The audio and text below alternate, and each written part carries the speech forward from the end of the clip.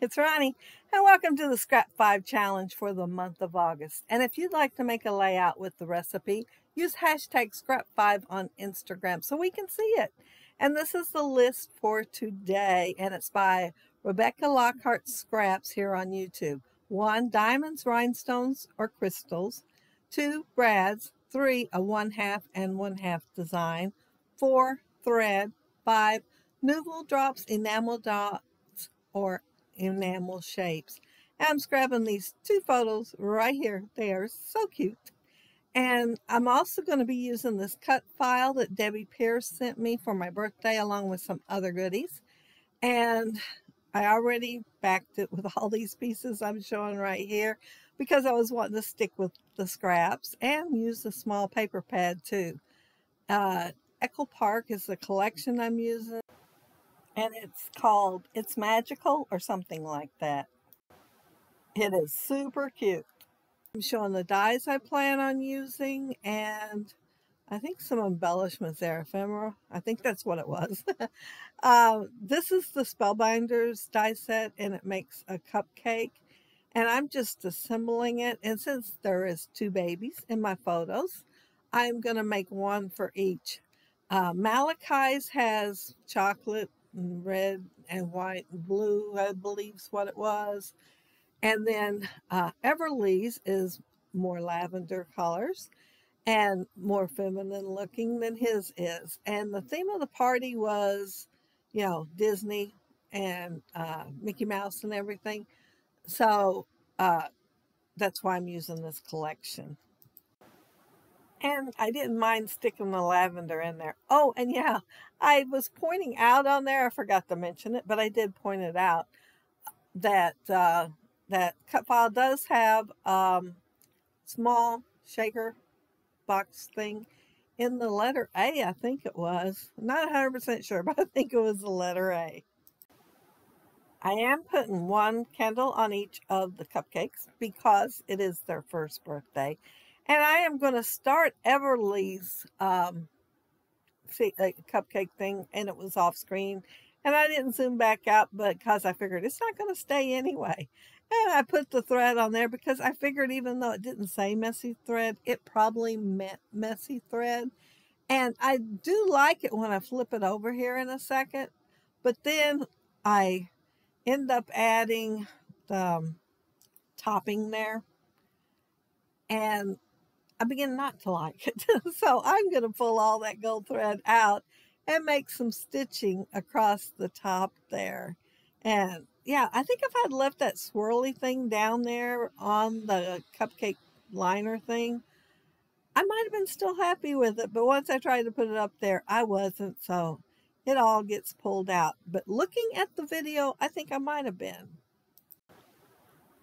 I wouldn't have thought of it as perfect by no means, but I think I've been happy with it. And I use gold because when I was putting that on there, I was thinking, kind of like sparklers coming out of the cake. But when I go to make the stitches, I don't even think about it, and I go ahead and use the gold. And I could have used another color, but I'm going to just do a back stitch on here, and I did double the thread, so it's twice as thick. But that's all I'm going to do to it to make sure my thread is on this layout.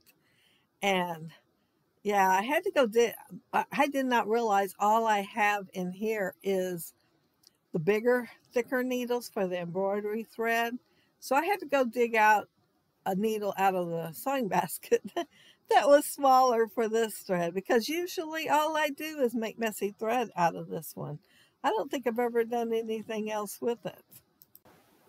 And I was amazed I got that needle threaded as quickly as I did, because this thread ravels like crazy. I am adding tiny pieces, very tiny pieces of glitter, gold glitter cardstock, because it has like a little place cut out of the candle, so you can add some sort of whatever to make the flame look a little more real, I guess. And instead of white or red or orange, because I had a lot of options, I decided to use the gold glitter instead. 1/2 and 1/2 design is on the list, so I'm using the stars for the top, and then for the bottom, I'm using the red and white stripes.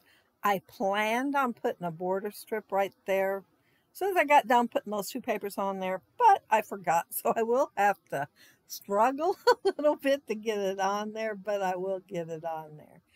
And I wanted to nestle my photos right down into the cut file that Debbie sent me. She sent me several that's titled, so you will be seeing them soon. And uh, I wanted to make my title a little longer. As soon as I seen this cut file, I thought I could use that for my grandson's Mickey Mouse birthday party. And then I thought I could use it on the cake one. Now, I planned on having a title similar to the bottom part of this title when I was deciding what to do with the layout. And so the title, the whole title is going to be Feel the Magic and Find Out What Birthdays Taste Like, since they are eating their first birthday cake. And yeah, I was so excited that that was in there. And like I said, I used scraps for it, so it's pretty colorful. So I thought I'd use several colors on the cupcakes to go with that theme there. I held that piece of wax paper up there to the strip there and decided, okay, this is about right. Well, it wasn't. So I thought I've got that big gap at the top. So I'm filling it in with a strip of the yellow. And I believe it was yellow pattern paper. I do not have the layout in here with me, which is very unusual. But I finished it last night, and it's still in there because I haven't been back in that room. And I thought I'd get the voiceover done. But if my memory, if my memory doesn't serve me well, I can say I slept since then, and that's why I didn't get it right. The photos, one I'm putting straight, but the other one I'm kind of putting at an angle to go with the nestling part. And oh, there's that border. I remembered it when I started to put Malachi's photo down. And so I'm going to do some tucking. I will later put a bigger piece where I'm putting this smaller one right now, but I'm going to just do it off screen because I thought I got to pull the cut file and everything back up. So yeah, it's just going to be done off screen. And I am putting this border on, and it has little holes in it. So I am I am poking the little holes out. And when I lay it down, I think, I'm not sure if I like that. And then when I go do the right-hand side, I think, oh, I'm still not sure if I like that. So I am going to take some yellow and put behind the holes so the yellow will show up better, and I think it looks better. And yeah, if I if I just done this the right way to start with, it would have been a little easier. But it was late last night, and I might have been a little sleepy. I don't know. I do remember yawning towards the end though. And rather than keep picking up the scissors, I'm just tearing my paper. I figure nobody's going to see it. It's going to be on the bottom. It'll look like nice little round circles by the time I get done. So yeah, just so I don't have to pick the scissors up and down. Of course, I guess I could have cut little chunks and picked them all up one by one, but I did it this way instead, the very lazy way. And if whatever foam tape I'm using uh, doesn't fight with me and end up way stronger than me, I'll do that a lot of times with the foam tape. Let's see, what am I doing here? Oh, I'm adding the brads. Brads was another thing that had to be on there.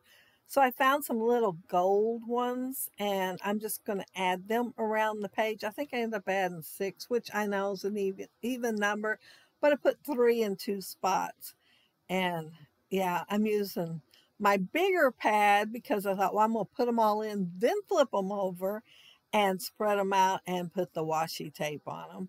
And thought, yeah, doing the assembly line thing again. Looking at my layout, I decided, even though it is half and half, I kind of want to go angled. So I'm going to go from the bottom left up to the top right. And that means I'm going to put a cluster up there. Right now, I'm putting on enamel shapes. I pulled out enamel dots and enamel shapes both because they were on the list, but you had a choice of them or Nuvo drops. And instead of using the enamel dots, I picked the enamel shapes. And so I'm going to put a few of them on here. But while I'm making this cluster up there, I want to mention that down there below, you'll find the links to everybody else that are doing the Scrapfive today. And you can check them out and see how they use the 5 items that's on the recipe list. And again, if you want to join in, use hashtag Scrapfive on Instagram so we can see what you created with the same list of 5. I really like that oversized ticket.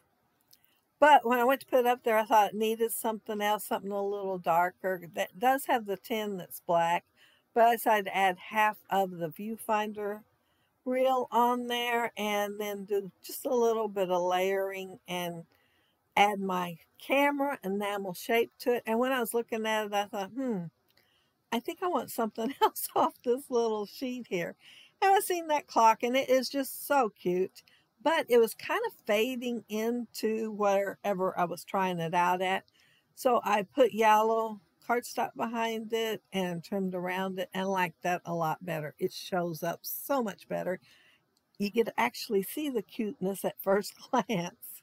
I'm adding a heart to each one of the cupcakes because those two are just adorable, of course. Everly is just a little bit older than Malachi, but they celebrated their birthdays together. You know, the whole family was going to get together anyway, and so yeah, they each have their own cake and are together celebrating.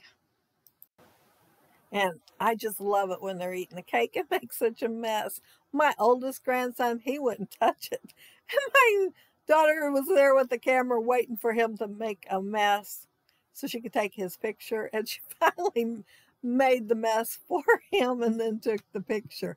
So if he ever looks at that photo, which I still need to scrap, he will think that he done it, not her.